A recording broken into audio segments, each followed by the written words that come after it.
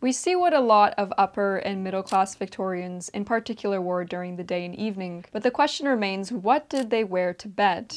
I thought, what better place to talk about Victorian nightwear than wearing my Victorian nightwear whilst in bed. I'm not a fashion historian, so this isn't going to be some wildly comprehensive review of all things Victorian sleepwear. But I sleep in a Victorian and sometimes Georgian nightgown, so I've thought about this question a lot and wanted to do some digging. Like with most things historical fashion, research is very limited regarding the working class. That's why I make this class distinction. Also, nightwear for a long time was seen as a luxury item and not a necessity. I'd love to truly know what the working class wore to bed, but finding that information is far from simple. This is also why I will continue pushing for working class clothing representation in my own life and style choices. My guess is that the working class likely would have worn plainer and simpler versions of middle or upper class nightgowns, or simply would have slept in a shift or chemise or other related undergarment, since most individuals owned base layer garments to wear under clothing, and these were actually seen as a necessity. So from here on out, this lack of lower class knowledge in fashion history generally is why I'm primarily speaking about middle and upper class Victorians. A couple years ago, I acquired a wonderfully unique antique garment that actually arrived with its history, which rarely tends to happen with antique clothing. It's a wedding nightgown from about 1875, and along with it came a photo of the wearer, some information about the garment, and their wedding spoons. The reason the wedding spoons are important is because this is actually this woman's wedding nightgown, as in the nightgown that she wore on the evening of her wedding, and it somehow fell into my possession. For cheap too. I think I probably paid like £20 for the nightgown and the history to go along with it, so now I very much do feel like its protector. Towards the end of this video, we will examine some features of this wedding nightgown, since it's an ideal representation of middle-class Victorian sleepwear, and perhaps a woman's nicest nightgown since it's for a special occasion. But first, I want to speak about some of the sleeping clothing and sleeping practices of the Victorians. Before we get into clothing, however, I'd like to set the scene a little and describe the middle-class to upper-class Victorians' bed linens. Today we can go to the store and pick from a wide array of sheets with various qualities, colors, materials, and more. But in 1857, according at least to the Practical Housekeeper, a book written that year, for sheets, linen and cotton and Swiss twill calico are used.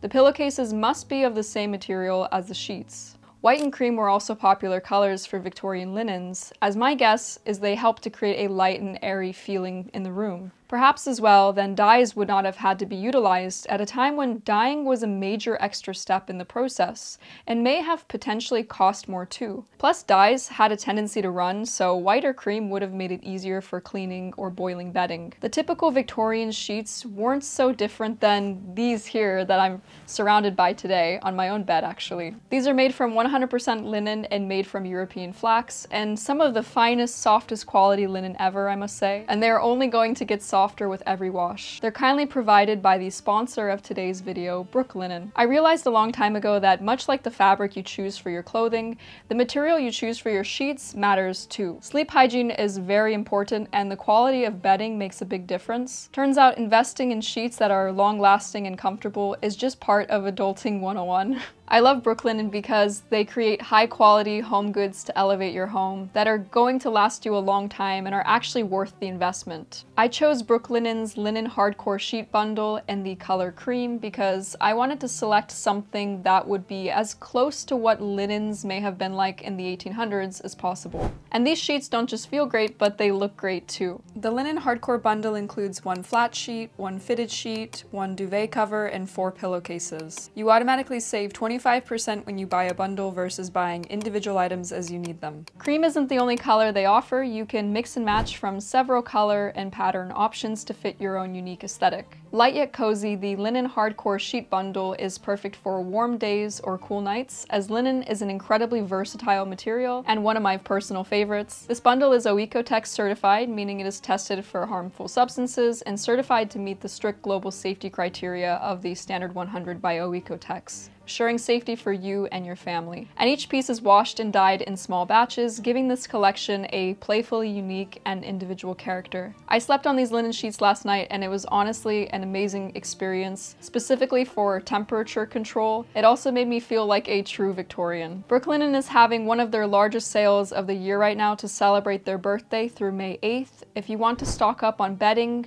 bath essentials for 2023, now's the time to take advantage of their sale, where Brooklinen products are 25% off using my link below. Thank you so much to Brooklinen for sponsoring this video. Now back to learning about what Victorians wore to bed.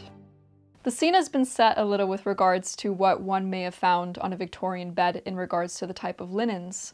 So now I'm going to shift the focus to actual clothing, in this case what Victorian women wore. As I mentioned earlier, nightwear for a long time was seen as a luxury item because realistically you can wear whatever you want in bed, in particular if you own a bunch of chemises or shifts. Sometimes when I forget to do my laundry and have run out of nightgowns, I'll just wear a clean Victorian chemise to bed as well. But for women who could afford it, Victorian nightgowns tended to be very high-necked with long or capped sleeves. Modesty was of course a big element of Victorian women's wear, and the same can be reflected in the nightgowns. These nightgowns also tended to be quite long and made from white, or in some instances slightly off-white linen or cotton fabric. They also could really vary in extravagance, yet the white color and simpler cut gave them an air of simplicity. It might seem counterintuitive to add ruffles and embroidery and lace to nightwear, but like many things Victorian, even that which would go unseen by the public's eye was often made with fine details, if obviously it could be afforded. And the way I interpret this is because the Victorian era was heavily about appearances.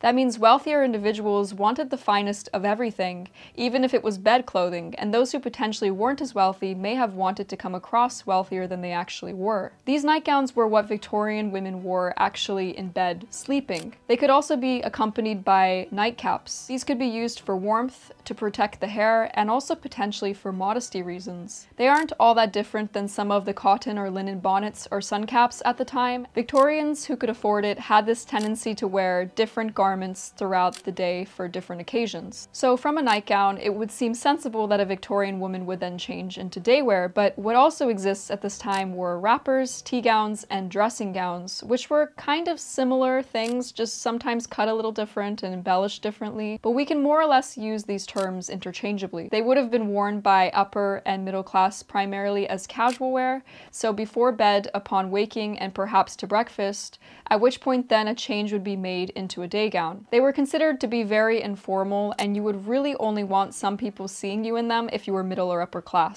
If you've watched my channel for a while, you know that I love wrappers, and I've made a bunch of them, and they're basically what I wear nowadays most of the time. And that's because wrappers were also worn by the working class for far more occasions than just in private at home. They are brilliant garments for workwear, maternity wear, and more, and the upper classes just generally had much stricter rules and etiquette when it came to these things, which is why it was kept for private. But the reality is the working class would have had fewer garments, and just out of logic would have preferred more versatile garments. The wrapper is very versatile and is loose fit or belted, so it changes with inevitable body changes that we all go through. I'd imagine a well-made wrapper could last a person many decades when cared for and mended. And I certainly hope that my own wrappers last just as long. For Victorian men, it was a bit simpler. They generally wore nightshirts, which could be quite long, but later by the 1890s, you get the classic pyjamas, which is more of what we see today, which generally included a pair of pants. There's a good chance too that many Victorian men just wore their normal shirts to bed. I'm not, however, very knowledgeable about Victorian menswear, so maybe some others might be able to share in the comments deeper insights into Victorian men's sleepwear. Now that you might have a deeper understanding of what Victorians actually wore to bed, let's have a look at this gorgeous antique wedding nightgown from 1875. So this here is my beautiful antique nightgown from 1875 approximately. And there's a lot of things that are very special about this nightgown, I would say. Firstly, the fact that it came with the history, which included photos of the wearer, and also information about them as well as their wedding spoons. And of course, the nightgown is very wrinkly because there is no way I'm ironing a 150-year-old garment.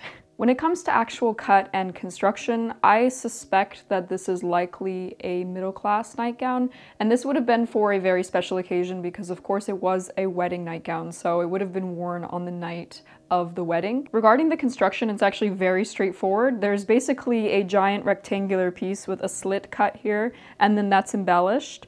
And that is gathered down into 2 yokes here. So it's really nothing complicated, and the same goes for the back, of course, though minus the slit at the front. Also, some of the pieces of the rectangle are actually pieced, which again tells me that it's likely a middle-class nightgown, though in upper-class clothing you do get piecing as well. I think it was just very common sense because you didn't want to waste the fabric because it was so expensive. One of the more intricate aspects of this nightgown is the feather stitch embroidery, which is done all over in white work. And you see this a lot actually in Victorian undergarments as well as in nightgowns. It's a very common decorative element. And furthermore, you get this sort of broderie anglaise trim that's going on here and at the front as well. One thing that I absolutely adore about antique undergarments is the use of linen covered buttons. The antique ones are sometimes for sale online just as cards with the buttons on them. I've gotten some of them before actually. They're really fun to add onto your own undergarments if you're making replicas. You can see some of these decorative elements